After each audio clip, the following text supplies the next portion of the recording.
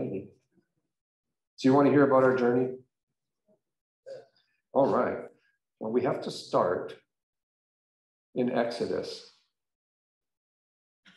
Oh, I know. Why are you starting in Exodus? Because it's your journey. Well, before the Israelites got to the Red Sea, even before they got to the Red Sea, as they left Egypt, we read in Exodus 13, and the Lord went before them by day in a pillar of cloud to lead them along the way, and by night in a pillar of fire to give them light, that they might travel by day and by night.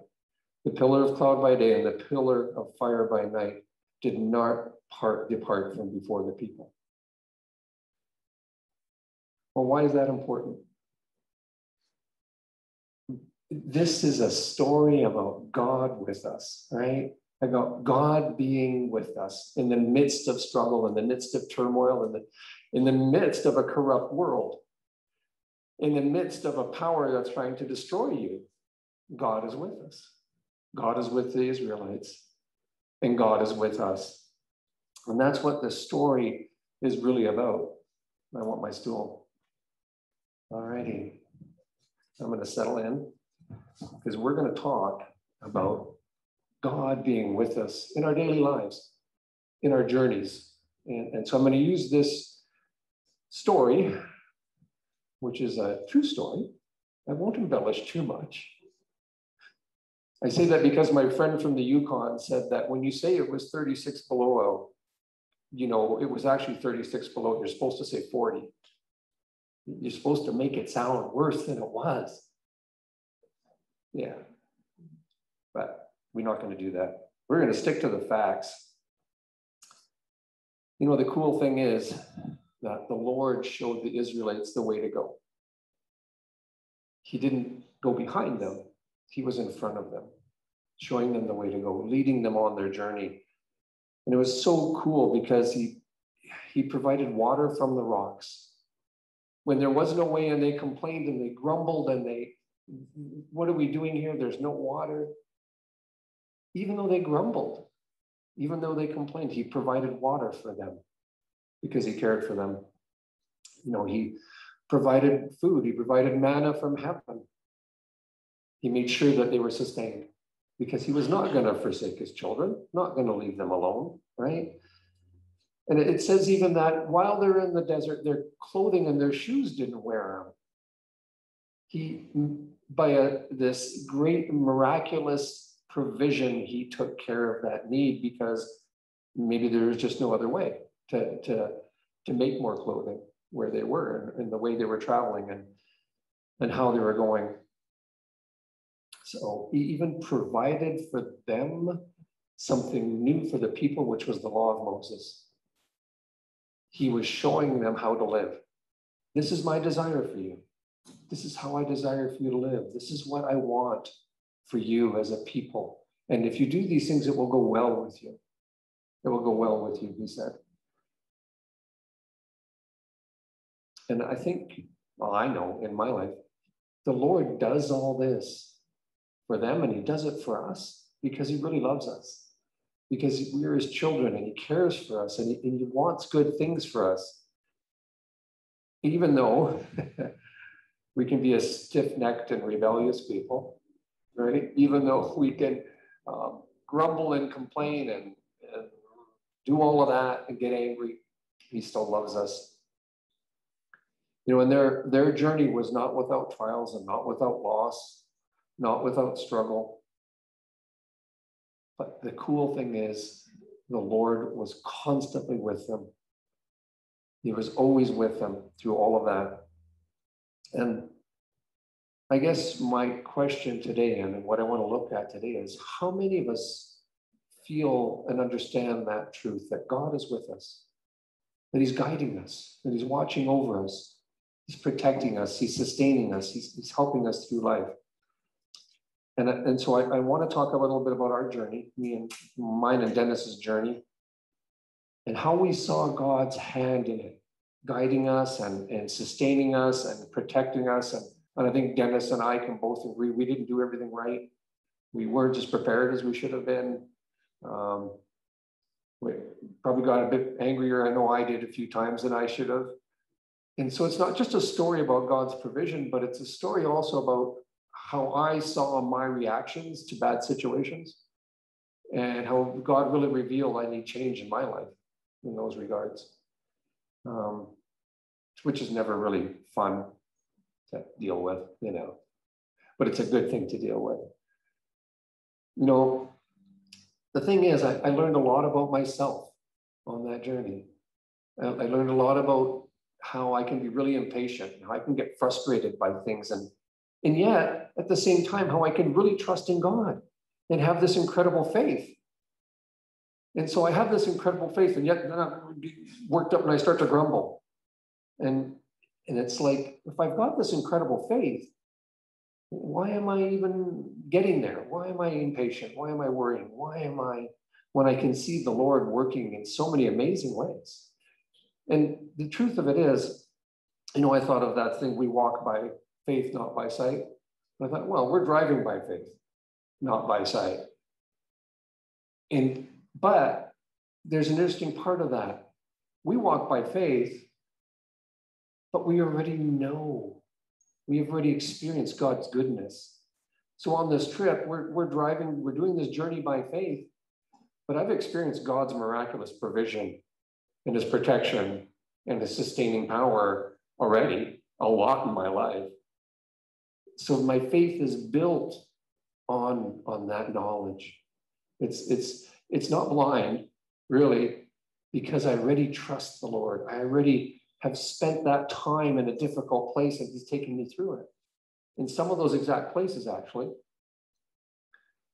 And so, you know, it's a stressful journey, getting on an airplane, meeting up with someone else in another plane. I had to get to Puerto Vallarta, and if my flight's late, then I don't meet him, nothing works. We don't get to Phoenix. So the whole point was we were going to Phoenix to bring his truck and trailer down here so that they have their stuff, you know, because they're essentially moving down, you know, at least part-time. So that was the goal. And it's interesting, every time I go through the border now or I get into the US, they pull me aside. Apparently I'm a bad person because I tried to enter the US a year and a half ago by the land crossing as a Canadian when you're only allowed as a Canadian to cross by air. But we thought we had a reason to travel, an essential reason to travel. And we had a letter from our organization saying we had to get back to Mexico. We had to get our vehicle down there. And they got very angry with us because they don't like that. So instead, we had to go back into Canada. I had to drive, Becca had to drive me 2 hours to Calgary. I had to fly 12 hours to Salt Lake, and she had to drive 12 hours down by herself to meet me because she's also a US citizen, so she could go. And it's just the ludicrousness of it, right? That the nearest airport was 2 hours from that border. I'm like, it's 2 hours. Like, no, it's the law. And of course, right after that, a month later, it changed and I could have driven through. It's somewhat ludicrous, right? In so many ways, but ever since then, I've been flagged as a malcontent. So I just expect when I enter the US that I'm gonna, you know, get pulled aside and that's okay. But anyway, we got in there and everything was fine. They didn't even bother Dennis. I don't care about him. He looks so holy. They just let him right in. So next thing we got to do, it's 113 degrees when we get into Phoenix. And we have to prepare the trailer and the truck, hook it up, bring it up to where her mom and dad's are, do all this, get it ready. And we're like, how are we going to do this tomorrow in this heat? This is going to kill us. We're going to change a tire. We're going to fix lighting. Woke up in the morning, cloudy and overcast, never got even to 100 degrees. And the Lord blessed us so much. We got up at 5 a.m. By 10 a.m., we had everything done. I didn't think we were leaving that day. By 10 a.m., everything was done. And I'm looking at Dennis and I'm going, we can leave. This is amazing. So off we go, get in the vehicle, pick a few things up on the way, get to the border. And I don't know if you've been to the border bringing things down, bringing across items. They can be really picky when you've got a 16-foot trailer loaded up. But there again, God showed his grace to us. We paid a fee for duty, which wasn't that bad, you know, like it was reasonable. They didn't fight over it. They didn't, and in we went. We're like, woohoo, we're in Mexico. But then you got to drive 10 miles before you do your visa, right? and register your truck. Visa's no problem. And unfortunately, we didn't have the right paperwork for the truck. And so they're like, well, you can't come in. We've already paid for our visas. We paid for the toll, the duty on the item. We've done all this. So what do you do? What do you do as a believer? You pray, right? You just, Lord, I don't see how this is possible. They're telling us there's no way we're going in. There's no way. So you pray, Lord, you are the way maker. We've seen you do this before. Make a way where there is no way. Make a way. And so you wait and you struggle and you talk and you back and forth and you get your community to pray, right? You know, WhatsApp your community. Help, pray for us. Isn't that the great thing? It's the one thing I do love about the technology, as much as I struggle with all of the social media and everything, and I really have struggles with it. To be able to do that, and I'm knowing that all these people around the globe almost are praying for us and providing solutions. And the Lord provided a solution. And so we were there for 5 hours. And it was hot and we were getting kind of miserable and frustrated and all the rest. But here I was okay. Here I was saying to Dennis, you know what? Just wait. This is going to work. We're going to get through. The Lord's going to provide a way. We just got to keep going. And sure enough, just before 8 o'clock, we got the paperwork we needed. They accepted it. And we were able to get through. Praise the Lord. And so off we go to a hotel, because now we're really exhausted and wore out and just stressed. And off the next morning on our trip. And what do you think? It's going to be no problem, right? We're all good. We're heading down through Mexico. Yep, sure. It's going to be great. The great thing is when you have the Lord, when you have the presence of the Holy Spirit, you have this confidence that in the midst of this dangerous place, and it can be kind of scary coming through Mexico, through Sonora, through Sinaloa, not the safest place in the world. And I hate to say it about Mexico, but the thing you got to worry about the most is the police and the border guards and the officials. And it's sad to me that that's true. The ones who are supposed to be protecting you and helping you often are the ones that you have to be the most concerned about, and can cause you the most difficulty. So it's interesting because I love traveling with Dennis because he just prays. When I pray, we just pray and we praise the Lord, you know, oh, thank you, Jesus. Thank you for that. And there's just that beautiful sense of being in the Lord together and giving things over to him and continually seeking him. And so as we went, you know, we knew there was going to be perils on the road, but we also knew that God would take care of us, that maybe we would go through difficulty and perils, but the Lord is with us. We're going to be okay, right? It's going to be all right. And one of the greatest perils when you're on a journey like this in a 28-year-old truck, which is a good old truck, right? Good old 350 Chevy.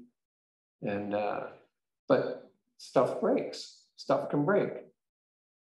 Guess what happened? Stuff broke.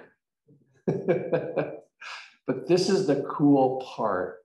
If it would have broke 10, 15 minutes sooner or 10, 15 minutes later, we would have been in the middle of nowhere with no help on the side of the highway. So it's not like the Lord prevented the bearing going from in the idler wheel and the serpentine belt, but he made sure it happened right when we got into a town that actually had one guy who had the bearings, the belt, and the know-how to fix it. And what are the odds of that? Like, really, I've driven this journey many times. You're lucky to find any little in that stretch, anything. And here's this wonderful guy who just digs into the motor. He's a parts guy, but I said, "You're a mechanic?" He goes, "No, but I'll fix it." 25 minutes later, replaces the bearing, puts it all in, does everything, does it, all of it for like $60 US.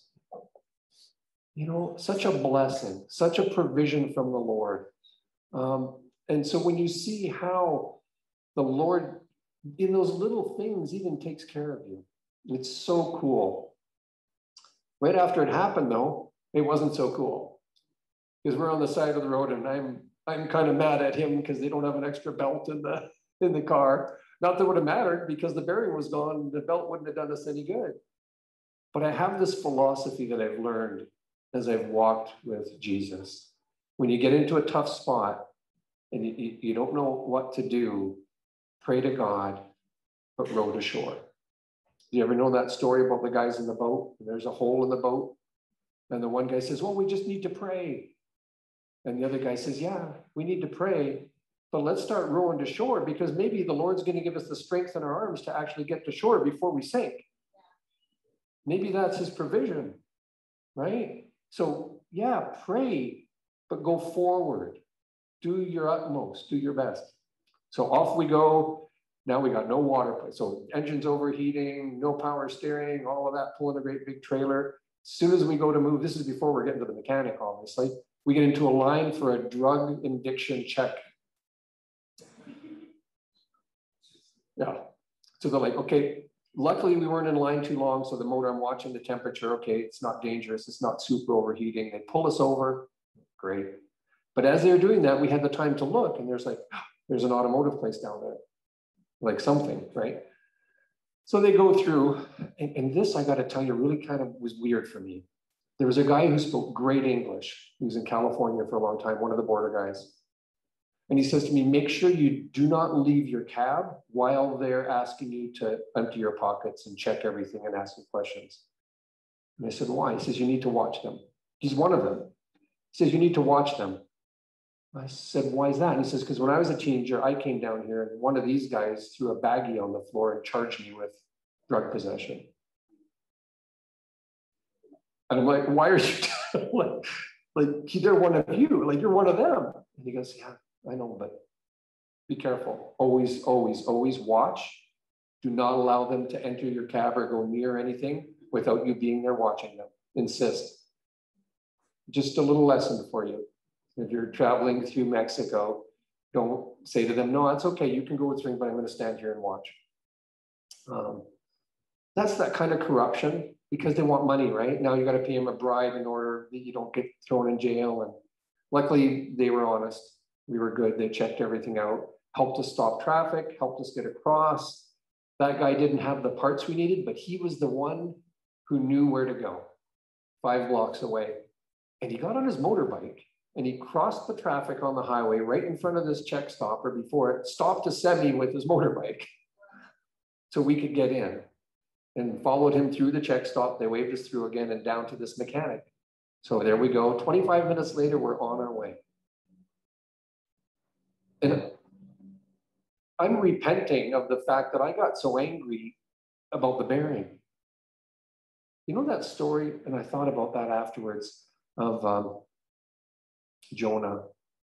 And at the end of that story in Jonah, God provided a weed with leaves so that he would shade under the tree, under the shade. And then he sent a worm, and the worm ate that, and then there was no shade.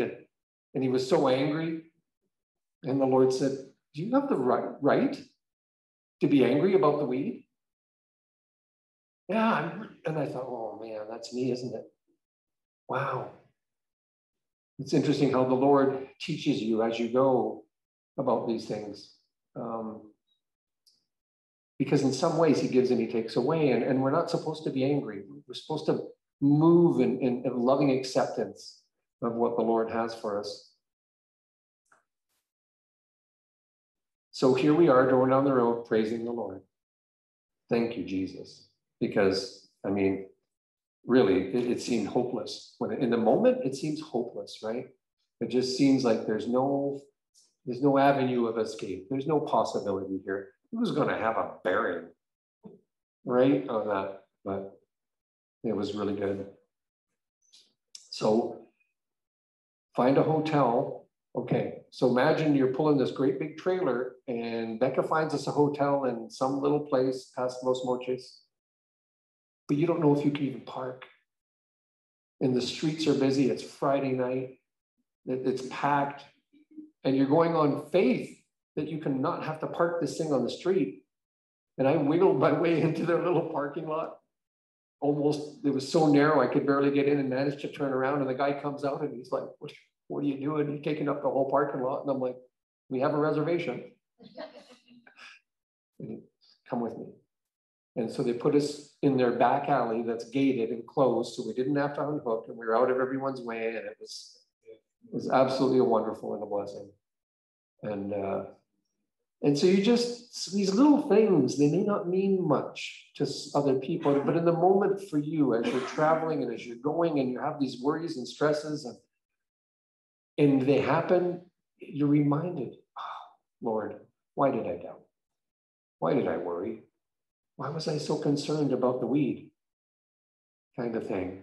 You know, whether it's good or bad, why am I worried? You got me, right? I'm your child. I should know this by now. You've been teaching me this for a lot of years. And so he kept teaching me, don't get worked up. Don't get angry. You know, so as we went on that third day, how do you think the third day is going to go? Actually, not bad. But another check stop, another drug addiction stop in Nayarit. Oh, pull over. Okay, right, here we go again. And I have to tell you something. I am a little bit, I am ready to use my pastor title and missionary title to get, so when they're really pushing and it's starting to go not so good, I wait till then and go, and when they say to me, okay, what are you doing? Where are you going? I'm like, well, I'm a pastor. Me and my wife are missionaries. We work in Mexico with poor families and children.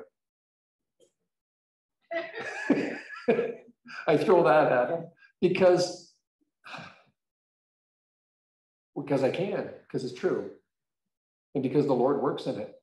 And so I've watched it happen many times when they're going to start like really getting serious and tearing us apart. And then you watch the Lord and we pray, Lord, just let us go. These are not the drones you're looking for, right? Your Star Wars fans will get that. But this is the beautiful thing. The guy just looks at me, he turns around, he goes to open the trailer, he looks at me and he goes, just go, just go. But he sends his buddy over and his buddy says, hey, do you have some pops? I said, well, no. I said, you want money for some pop, refrescos. And he said, see. I said, yeah, I have money for refrescos. And I pull out my money, he's looking at my money, and there's, 500s and whatever. I look through, oh, I get down to a 50. I go, here's a 50 for pop. And he was like, he was not happy. I said, you said you wanted pop, right? This is enough for 2 or 3. So is that sufficient or not? And he was just like, he didn't know what to do. So I just said, okay, have a nice day. And we got in the truck and left. Well, and I've learned that I'm not going to allow these guys to bribe me. I've had it happen enough times. And it's frustrating. I understand they don't get paid a lot of money. I understand all of that. But there's an element of justice and honor amongst this in the position that they hold and how they treat people. And so I'll push a little bit on that. He got what he asked for, and I gave him that. So on that day, the only other really frustrating thing, well, no, there was a whole bunch more. Dennis started calling them trolls instead of tolls. Because when you're pulling a trailer, it is shocking how much it costs you. It is shocking. We paid as much as 750 pesos at one toll. You're going through 21 or 22 tolls from Nogales to here. And we didn't have enough money. We just kept running out of money, and you're trying to find ATMs and you're doing all this. And so then you're praying, and And this is what I want to try to get across, right? That though we're in this world and it may seem insignificant, it's not insignificant to God. There's nothing too small for us to pray to him for. And so I think that's really the important lesson through this journey that I'm trying to portray. Be in constant prayer, praise and prayer, thanking him for his goodness and his provision and his mercy, just like the Israelites. And even when you grumble, and this is the part that I think really me and Dennis saw, that even though our behavior wasn't always the best, or our reactions weren't always the best, we didn't make the best decisions, we weren't always perfectly prepared, the Lord was merciful. The Lord is merciful to his children and good because he loves us. He cares for us. And so even in those little things, out of nowhere, we were out of money, we're not going to make the next, and they don't take credit cards, you got to have cash. Out of nowhere, there's an ATM at a one gas station. We finally get the money we need, and off we go. And you know, there's not always money in the ATMs, right? That's no guarantee. So off we go, praising the Lord, thanking the Lord. But even in that day, two things really struck me. I had to walk a couple blocks across the street to get in an OXXO so we could get some water and some juice. And I got to the door, and in Sinaloa, they forced me to wear masks. And so she's like, no, you can't come in. You don't have a mask. I said, well, I don't have one. And she goes, well, then you can't come in. And I walked away. I was really angry. I had to walk all the way back to the truck, get my mask, come back, settle myself. Right? So, okay. Get the juice, move on. Later that day, when we went to park by that ATM, it's this massive parking lot, huge. And I thought, okay, I can just park here, run in, we'll get the money and off. Oh no, you've got the Mexican guy who runs the parking lot he comes running over, no, you can't park here. I'm like, it's 2 minutes. Like, it's no big deal, right? Not in the way. No, you must go down there 2-3 blocks and park. And I got really angry. I said bad words. Like, I was just so frustrated by he was doing his job. The lady in OXXO was doing her job. They weren't doing anything wrong. They weren't being unreasonable. But I was really worked up, and I actually said some bad words. And I can do that. I come out of a past where swearing is like second nature to me. And when I get worked up, Becca can attest, it can still come out. And so, again, I'm just like, Lord, I'm so sorry. Why am I getting so frustrated? But you're so tired, and it's a long journey. And then I think of the Israelites, and they grumbled, and they complained, and they were walking through the desert. And all these things, right, that they came against. And yet God was merciful. And that's really what the Lord taught me on this trip. He still doesn't expect me to be perfect. He still doesn't expect me to have everything prepared, because we're human, and we're not going to be. We're going to miss something.